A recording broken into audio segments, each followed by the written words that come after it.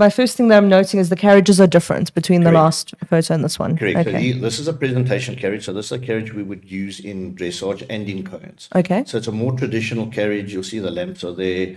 That's cute. That's lovely. Yeah. You have to have lamps when you come in. You'll see the driver has to wear a hat, carry a whip, wear gloves, and an apron. Okay. And now the apron is more traditional. You get penalized if you're not wearing it. And that just comes from they're trying to maintain the tradition of the past. Okay. So that is when the driver would oil his reins to make sure that they wouldn't snap, but it would then leave marks on their pants. Oh. That's why they wear aprons. Oh, that's lovely. That's the so you could reason. still go in and have dinner and look presentable. Correct. That's gorgeous. I love that. Correct.